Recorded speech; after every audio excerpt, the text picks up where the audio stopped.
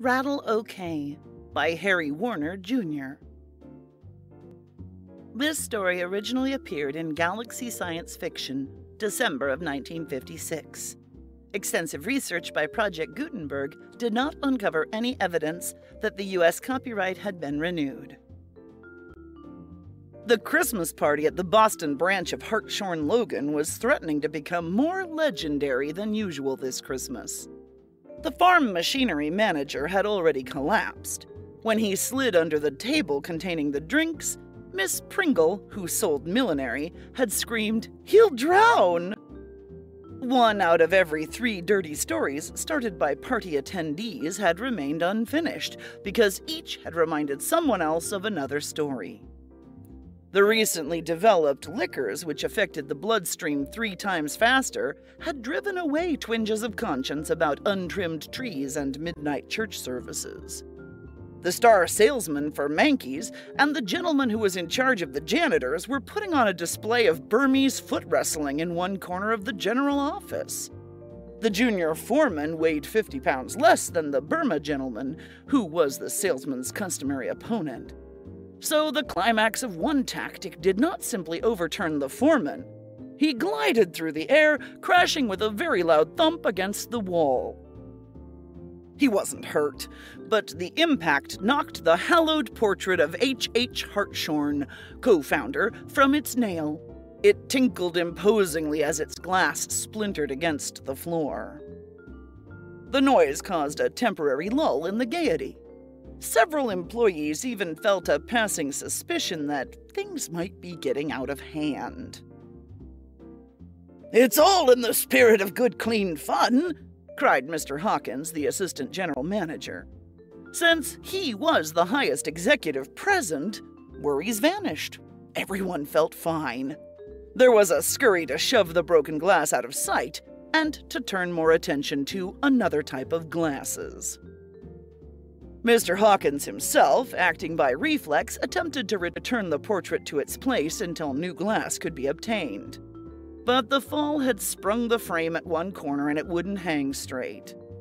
"We'd better put old H. away for safekeeping until after the holiday," he told a small blonde sales clerk who was beneath his attention on any working day. With the proper mixture of respect and bonhomie, he lifted the heavy picture out of its frame. A yellowed envelope slipped to the floor as the picture came free. Hawkins rolled the picture like a scroll and put it into a desk drawer for later attention. Then he looked around for a drink that would make him feel even better. A sorting clerk in the mail order department wasn't used to liquor. She picked up the envelope and looked around vaguely for the mail opening machine. "Hey, Millie, you aren't working?" someone shouted at her. "Have another." Millie snapped out of it. She giggled, suppressed a ladylike belch, and returned to reality. Looking at the envelope, she said, "Oh, I see. They must have stuck it in to tighten the frame. Gee, it's old." Mr. Hawkins had refreshed himself. He decided that he liked Millie's voice. To hear more of it, he said to her, "I bet that's been in there ever since the picture was framed. There's a company legend that the picture was put up the day this branch opened 80 years ago." "I didn't know the company ever used buff envelopes like this." Millie turned it over in her hands. The ancient glue crackled as she did so. The flap popped open, and an old-fashioned order blank fell out. Mr. Hawkins' eyes widened. He bent, reached painfully over his potbelly, and picked up the order form. "This thing has never been processed." Raising his voice, he said jovially, "Hey, people! You're all fired! Here's an order that Hartshorn Logan never filled.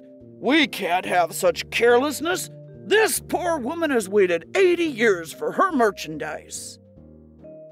Millie was reading aloud the scrolled words on the order form. "Best electric doorbell, junior detective kit, disposable sacks for vacuum cleaner, dress for 3-year-old girl." She turned to the assistant general manager, struck with an idea for the first time in her young life. "Let's fill this order right now." "The poor woman must be dead by now," he objected, secretly angry that he hadn't thought of such a fine party stunt himself. Then he brightened. "Unless—" He said it loud enough for the employees to scent a great proposal, and the room grew quiet.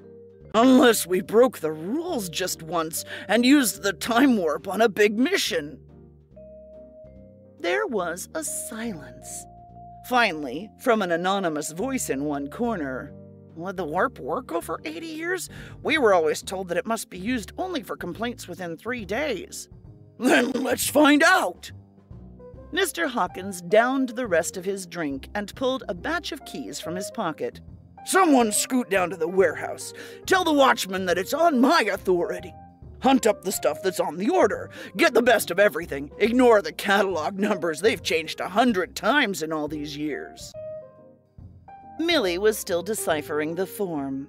Now she let out a little squeal of excitement. "Oh, look, Mr. Hawkins! The name on this order, it's my great-grandmother! Isn't that wonderful? I was just a little girl when she died. I can barely remember her as a real old woman. But I remember that my grandmother never bought anything from Hartshorn Logan because of some trouble her mother had once with the firm. My mother didn't want me to come to work here because of that." Mr. Hawkins put his arm around Millie in a way that he intended to look fatherly. It didn't. "Well now, since it's your relative, let's thrill the old girl. We wouldn't have vacuum sacks anymore, so we'll substitute a Mankey." Anne Hartley was returning from mailing the letter when she found the large parcel on her doorstep. She put her hands on her hips and stared pugnaciously at the bundle. "The minute I write a letter to complain about you, you turn up," she told the parcel. She nudged her toe peevishly against the brown paper wrappings that were tied with a half-transparent twine she had never seen before. The label was addressed in a wandering scrawl, a sharp contrast to the impersonal typing on the customary Hartshorn Logan bundles. But the familiar Rattle OK sticker was pasted onto the box, indicating to the delivery man that the contents would make a rattling sound and therefore hadn't been broken in shipment. Anne sighed and picked up her bundle. With a last look at the lovely spring afternoon and the quiet suburban landscape, she went into the house. 2-year-old Sally heard the box rattling. She waddled up on chubby legs and grabbed her mother's skirt. "Want?" she said decisively. "Your dress ought to be here," Anne said. She found scissors in her sewing box, tossed a cushion onto the floor, sat on it, and began to open the parcel. "Now I'll have to write another letter to explain that they should throw away my letter of complaint," she told her daughter. "And by the time they get my second letter, they'll have answered my first letter. Then they'll write again." Out of consideration for Sally, she omitted the expletives that she wanted to add. The translucent cord was too tough for the scissors. Anne was about to hunt for a razor blade when Sally clutched at an intersection of the cord and yanked. The twine sprang away from the carton as if it were alive. The paper wrappings flapped open. "There!" Sally said. Anne repressed an irrational urge to slap her daughter. Instead, she tossed the wrappings aside and removed the lid from the carton. A slightly crushed, thin cardboard box lay on top. Anne pulled out the dress and shook it into a freely hanging position. Then she groaned. It was green, and she had ordered blue. It didn't remotely resemble the dress she had admired from the Hartshorn Logan catalog illustration. Moreover, the shoulders were lumpier than any small girl's dress should be. But Sally was delighted. "Mine!" she shrilled, grabbing for the dress. "It's probably the wrong size, too," Anne said, pulling off Sally's dress to try it on. "Let's find as many things to complain about as we can." The dress fitted precisely, except for the absurd shoulder bumps. Sally was radiant for a moment. Then her small face sobered and she started to look vacantly at the distant wall. "We'll have to send it back," Anne said, "and get the one we ordered." She tried to take it off, but the child squawked violently. Anne grabbed her daughter's arms, held them above her head, and pulled at the dress. It seemed to be stuck somewhere. When Anne released the child's arms to loosen the dress, Sally squirmed away. She took one step forward, then began to float 3 inches above the ground. She landed just before she collided with the far wall. Sally looked scared until she saw her mother's face. Then she squealed in delight. Anne's legs were rubber. She was shaking her head and wobbling uncertainly toward her daughter when the door opened behind her. "It's me," her husband said. "Slow day at the office, so I came home early." "Les, I'm going crazy or something. Sally crouched to jump at her father. Before she could leap, he grabbed her up bodily and hugged her. Then he saw the box. "Your order's here. Good. What's this thing?" He was looking at a small box he had pulled from the carton. Its lid contained a single word, Mankey. The box rattled when he shook it. Les pulled off the lid and found inside a circular shiny metal object. A triangular trio of jacks stuck out from one side. "Is this the doorbell? I've never seen a plug like this, and there's no wire." "I don't know," Anne said. "Les, listen, a minute ago, Sally—" He peered into the box for an instruction sheet, uselessly. "They must have made a mistake. It looks like some kind of farm equipment." He tossed the Mankey onto the hassock and delved into the carton again. Sally was still in his arms. "That's the doorbell, I think," he said, looking at the next object.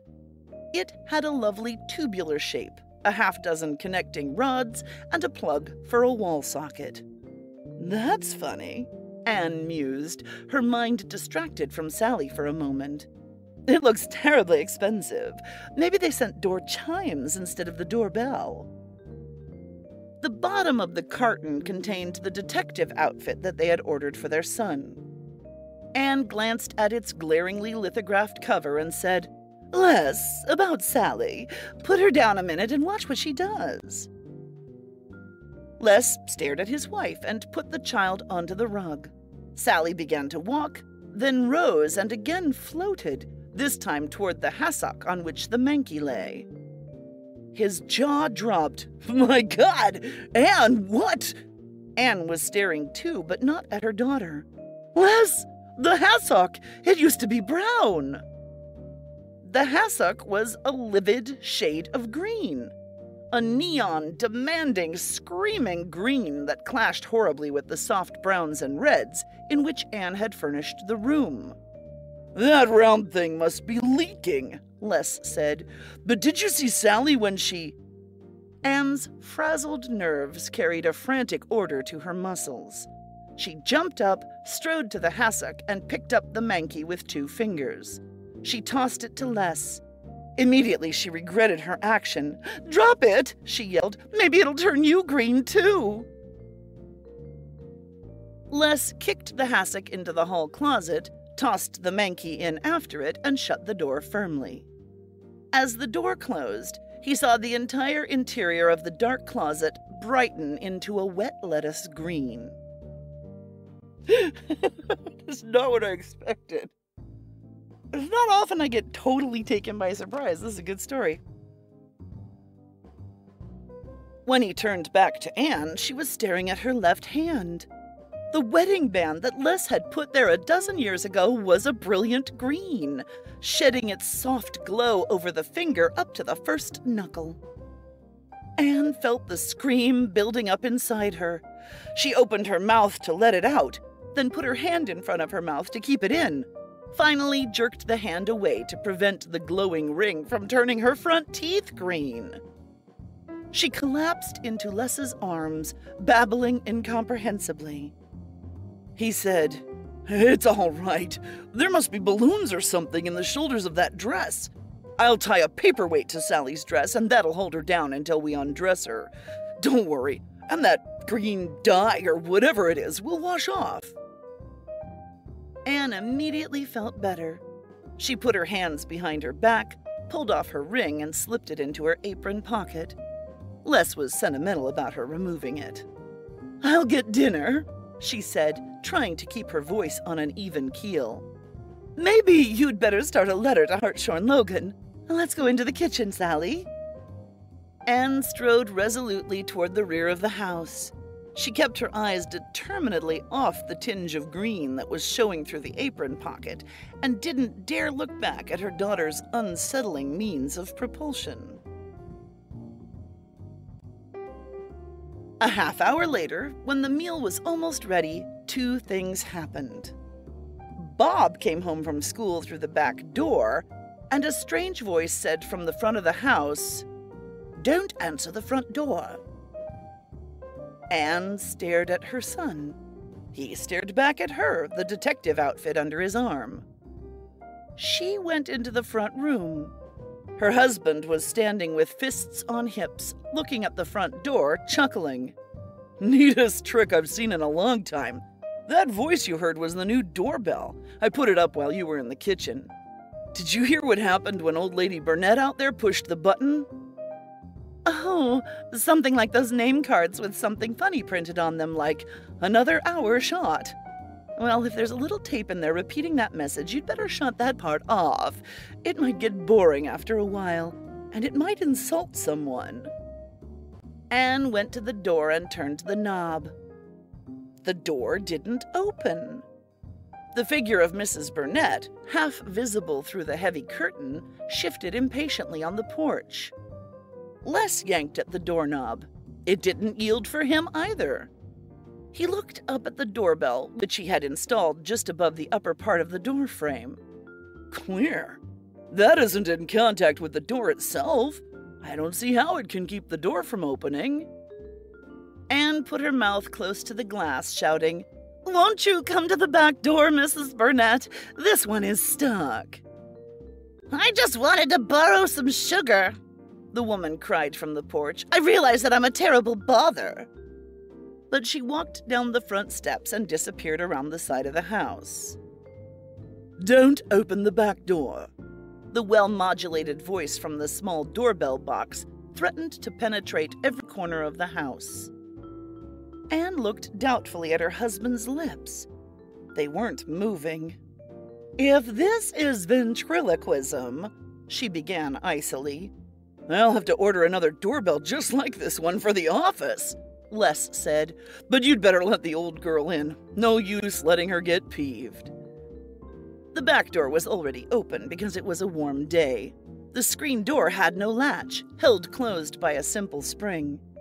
Anne pushed it open when Mrs. Burnett waddled up the 3 back steps and smiled at her neighbor. "I'm so sorry you had to walk around the house. It's been a rather hectic day in an awful lot of ways." Something seemed to impede Mrs. Burnett as she came to the threshold. She frowned and shoved her portly frame against something invisible. It apparently yielded abruptly because she staggered forward into the kitchen, nearly falling. She stared grimly at Anne and looked suspiciously behind her. "The children have some new toys," Anne improvised hastily. "Sally is so excited over a new dress that she's positively feverish. Let's see now, it was sugar that you wanted, wasn't it?" "I already have it," Bob said, handing a filled cup to his mother. The boy turned back to the detective set which he had spread over the kitchen table. "Excitement isn't good for me," Mrs. Burnett said testily. "I've had a lot of troubles in my life. I like peace and quiet." "Your husband is better?" "Worse. I'm sure I don't know why everything happens to me." Mrs. Burnett edged toward the hall, trying to peer into the front of the house. Anne stood squarely in front of the door leading to the hall. Defeated, Mrs. Burnett left. A muffled volley of hand-clapping, mixed with a few faint cheers, came from the doorbell box when she crossed the threshold. Anne went into the hall to order Les to disconnect the doorbell. She nearly collided with him, coming in the other direction. "Where did this come from?" Les held a small object in the palm of his hand, keeping it away from his body. A few drops of something unpleasant were dripping from his fingers. The object looked remarkably like a human eyeball. It was human size, complete with pupil, iris, and rather bloodshot veins. "Hey, that's mine," Bob said. "You know, this is a funny detective kit. That was in it, but there aren't instructions on how it works." "Well, put it away," Anne told Bob sharply. "It's slimy." Les laid the eyeball on the table and walked away. The eyeball rolled from the smooth level table, bounced twice when it hit the floor, then rolled along 6 inches behind him. He turned and kicked at it. The eyeball rolled nimbly out of the path of the kick. "Les, I think we've made poor Mrs. Burnett angry," Anne said. "She's so upset over her poor husband's health, and she thinks we're insulting her." Les didn't hear it. He strode to the detective set, followed at a safe distance by the eyeball, and picked up the box. "Hey, watch out!" Bob cried. A small flashlight fell from the box, landed on its side, and its bulb flashed on, throwing a pencil of light across Les's hands. Bob retrieved the flashlight and turned it off while Les glanced through an instruction booklet, frowning. "This toy is too complicated for a 10-year-old boy," Les told his wife. "I don't know why you ordered such a thing." He tossed the booklet into the empty box. "I'm going to return it if you don't smudge it up," she replied. "Look at the marks you made on the instructions." The black finger marks stood out clearly against the shiny coated paper. Les looked at his hands. "I didn't do it," he said, pressing his clean fingertips against the kitchen table. Black fingerprints, a full set of them, stood out against the sparkling polished table's surface.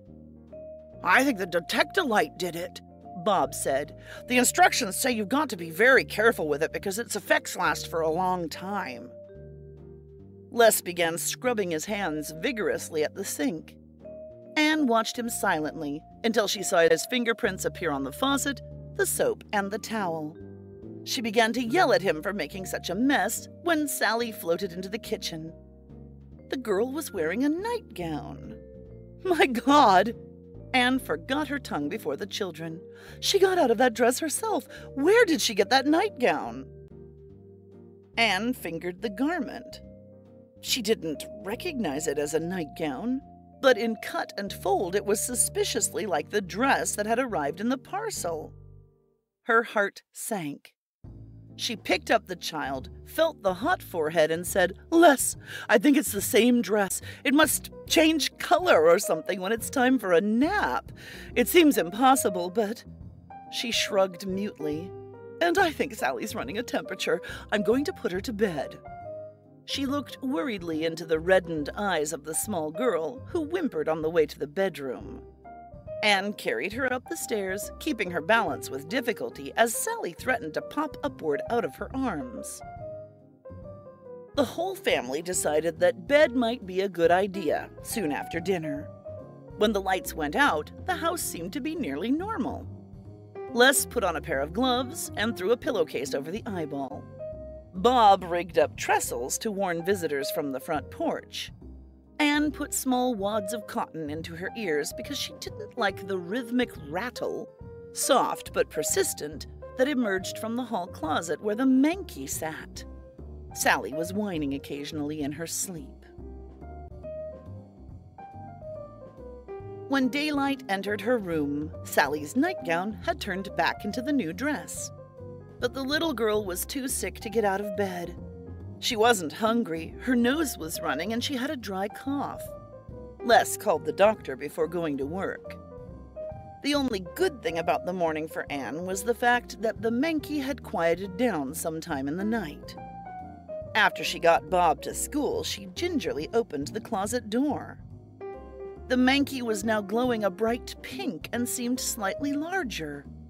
Deep violet lettering stood out on its side. Today is Wednesday. For obvious reasons, the Mankey will not operate today. The mailman brought a letter from Hartshorn Logan. Anne stared stupidly at the envelope until she realized that this wasn't an impossibly quick answer to the letter she had written yesterday. It must have crossed in the mail her complaint about the non-arrival of the order. She tore open the envelope and read, "We regret to inform you that your order cannot be filled until the balance you owe us has been reduced.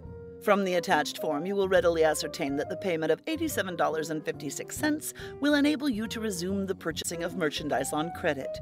We shall fill your recent order as soon—" Anne crumpled the letter and threw it into the imitation fireplace, knowing perfectly well that it would need to be retrieved for less after work tonight. She had just decided to call Hartshorn Logan's complaint department when the phone rang. "I'm afraid I must ask you to come down to the school, Mrs. Morris," a voice said. "Your son is in trouble. He claims that it's connected with something that his parents gave him." "My son?" Anne asked incredulously. "Bob?" "Yes, it's a little gadget that looks like a water pistol.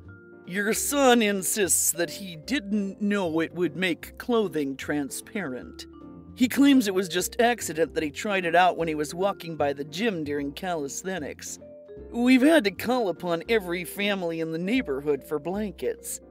Bob has always been a good boy, and we believe that we can expel him quietly without newspaper publicity involving his name. If you'll—" "I'll be right down," Anne said. I won't be right down. I've got a sick baby here. Don't do anything till I telephone my husband. And I'm sorry for Bob. I'm sorry for the girls and for the boys, too. I'm sorry for everything. Goodbye." Just as she hung up the telephone, the doorbell rang. It rang with a normal buzz, then began to play soft music. Anne opened the door without difficulty to admit Dr. Schwartz. "You aren't going to believe me, Doctor," Anne said while he took the child's temperature, "but we can't get that dress off Sally." "Kids are stubborn sometimes." Dr. Schwartz whistled softly when he looked at the thermometer. "She's pretty sick.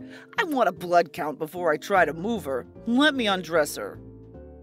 Sally had been mumbling half deliriously.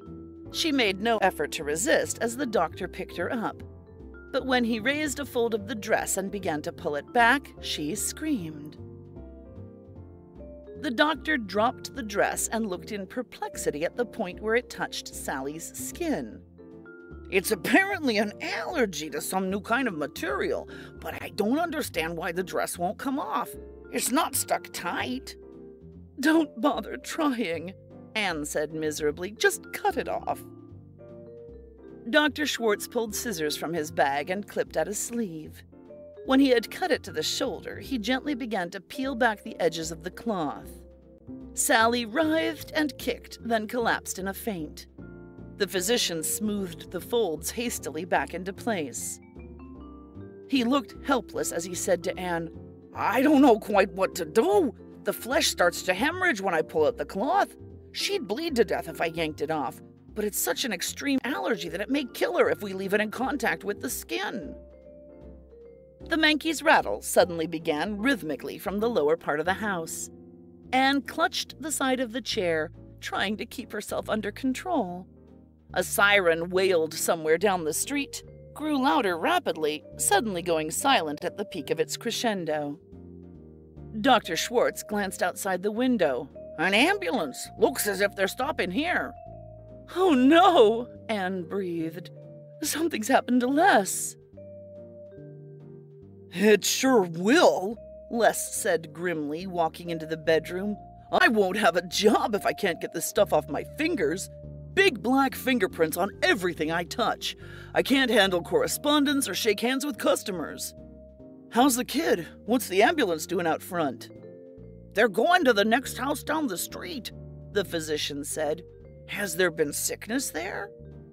Les held up his hands, palms toward the doctor. "What's wrong with me? My fingers look all right, but they leave black marks on everything I touch." The doctor looked closely at the fingertips. "Every human has natural oil on the skin. That's how detectives get results with their fingerprint powder. But I've never heard of nigrification in this sense. Better not try to commit any crimes until you've seen a skin specialist." I'm real dubious about that word, but I'm leaving it in. Anne was peering through the window, curious about the ambulance despite her own troubles. She saw 2 attendants carry Mr. Burnett, motionless and white, on a stretcher from the house next door into the ambulance. A 3rd member of the crew was struggling with a disheveled Mrs. Burnett at the door.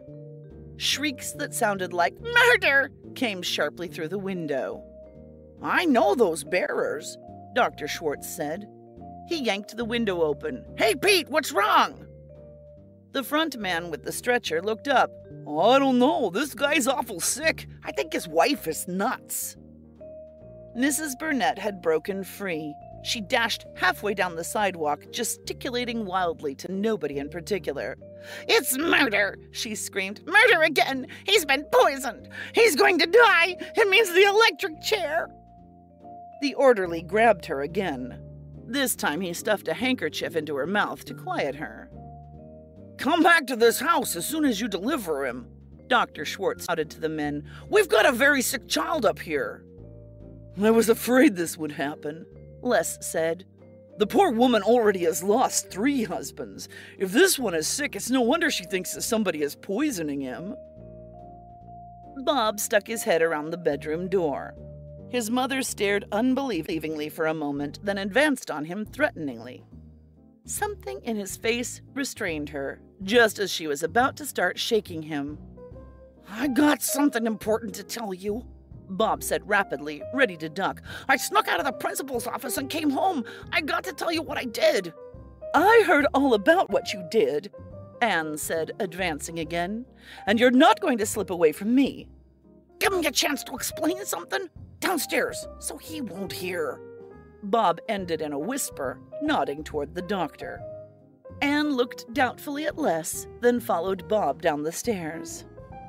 The doorbell was monotonously saying in a monotone, "Don't answer me, don't answer me, don't go to the door, don't answer me."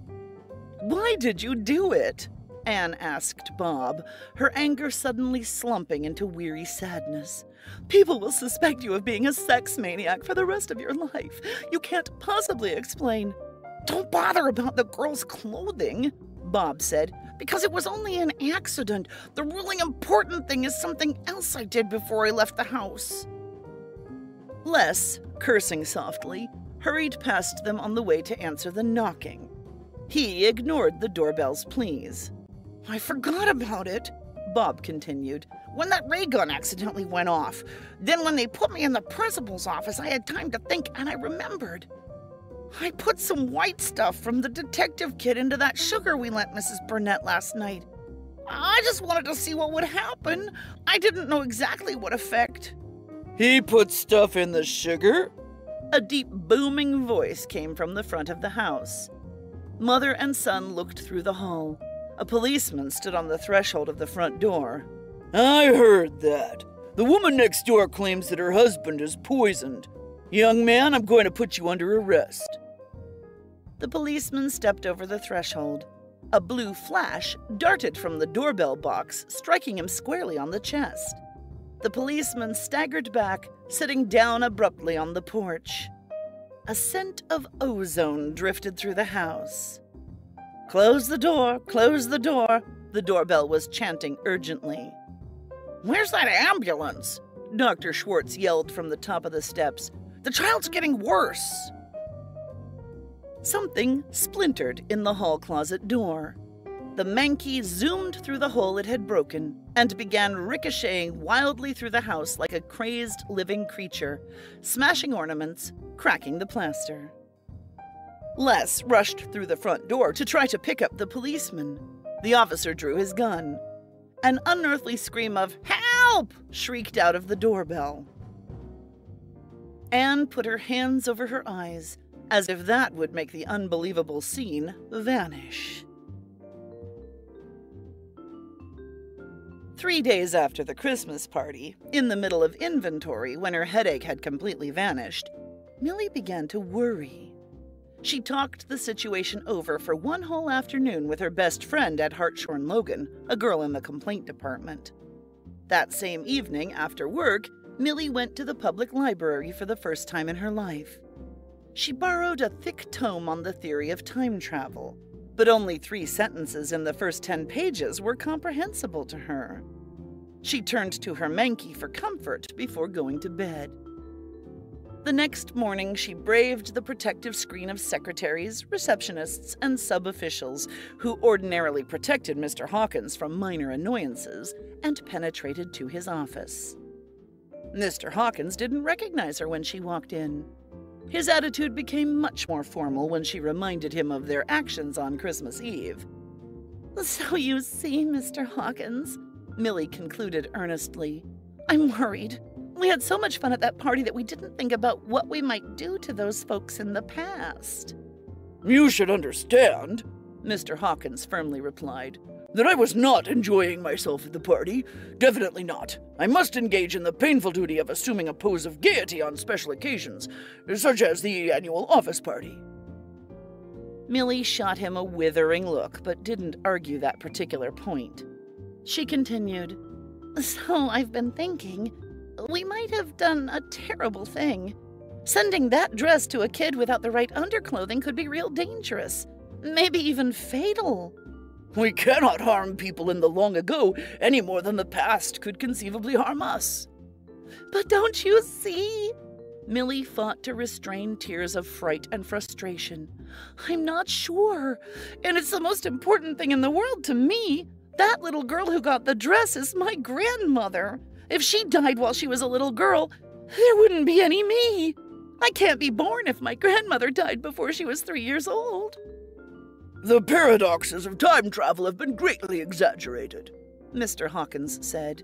"Perhaps a genealogist would be able to clear up the question." Millie rose to her full 5-foot height, suddenly furious. "You don't care if I just vanish all of a sudden. All that you care about is keeping yourself out of a lot of bother." She turned on her heel, walked to the door, and added, "After I've helped to fill 40 orders every working day for the past 3 years." Millie stalked out and slammed the door behind her. Then she stopped just outside the door, waiting for a chain reaction to occur. It did about 5 seconds later. Mr. Hawkins popped through the door with a shout, "Where's that girl?" He was through the reception room and halfway down the hall when Millie called him back. "Here I am," she said sweetly. He grabbed her arm and yanked her into his office. "You know," he said, "I've been thinking about those poor unfortunate people in the past, too. Now that you mention it, I believe we should do something for them." He wiped his forehead. "You've been thinking about a poor unfortunate manager right here in the present," Millie retorted, sure of her position now.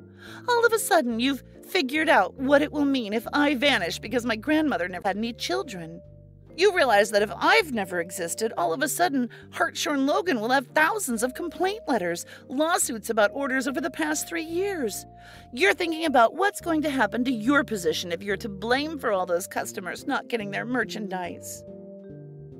Mr. Hawkins turned away until he got his face under control. "We'll talk about that later," he said mildly at last. "Let's agree that everyone will be happier if we straighten up matters. And don't you think that just we two should do the straightening up ourselves? It'll be simpler if other officials don't hear about this." When Anne took her hands away from her eyes, the mess was still more complicated. The new factor was a short young girl who was walking up to the house. She was looking about like a country girl suddenly whisked to Times Square. The police whirled when he heard footsteps behind him. "What do you want?" "I'm afraid that I'm to blame for the whole thing," Millie told the officer. "I represent Hartshorn Logan. We've just discovered that we made several mistakes when we filled an order for this family. I've come to pick up the wrong merchandise." The doorbell made ominous clucking sounds as Millie reached the threshold. She looked up at the box and told Anne, "I'm afraid that I can't get in while that defective doorbell is working. Will you cut off the house current for a minute while I disconnect it?" Les blinked at her, then began to curse loudly and bitterly. "Why didn't I think of that?" Les dodged the Mankeys careening and headed for the fuse box. Millie called after him, Maybe there are bananas in the refrigerator? Take them out right away if there are. The Mankey will quiet down then. Anne rushed to the kitchen, yanked out the 3 bananas, and threw them through the open window. She heard the dull thud from the front room as the Mankey fell to the carpet and lay motionless. "I've pulled the switch!" Les yelled. The policeman warily stepped through the door, looking at Les. Dr. Schwartz intercepted the policeman. "Officer," Dr. Schwartz said, "there's a very sick little girl upstairs. I think you'll do your duty best by trying to hurry up an ambulance." "But there's a murder charge floating around, and I practically heard a confession," the policeman protested, slightly dazed. Millie had pulled down the doorbell assembly. She put it beside the Mankey, then scooped up the remaining sections of Bob's detective kit and put them on the pile. She headed for the stairs, calling over her shoulder, "Don't worry about your detective set troubles. Those things wear off in 24 hours. Staggering slightly under the load of merchandise, Millie tiptoed into her grandmother's room. When she heard Dr. Schwartz trailing her curiously, she turned to him, whispering, "I'll watch over the little girl. You go down and explain to that policeman that there wasn't anything harmful in the chemicals in the detective set, and there was a short circuit in the doorbell, and that the child must be allergic to the dress. It was all Hartshorn Logan's fault, not this family's." "But what about that thing?" Dr. Schwartz said, pointing to the Mankey. Millie tried frantically to think of a believable explanation and changed the subject. "The policeman said something about a murder confession? There was genuine truth talk in the detective set. If someone swallowed any of it, it might be a genuine confession." "My goodness!" Dr. Schwartz raced downstairs. Millie bent over the child who would become her grandmother. Sally lay flushed and feverish on the big bed, sunk into a deep coma. Millie bent and kissed her grandmother, then quickly deactivated the anti-grav pads in the shoulders. After that, it took only a moment to decamouflage the zippers which held the crash force. The dress then slipped right off. Sally sighed the instant the dress fell free. Her skin was already returning to its normal hue by the time Millie had taken another dress from a bureau drawer. Millie slipped it onto Sally and covered her up to prevent a chill. Millie kissed the child again and looked at the ancestor whom she had known only as a tiny old lady. Then she gathered up her pile of merchandise, tossing on top the dress with its shoulder pads again activated.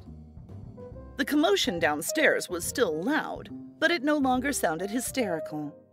Millie ticked off the order list on her fingers to make sure she had collected everything.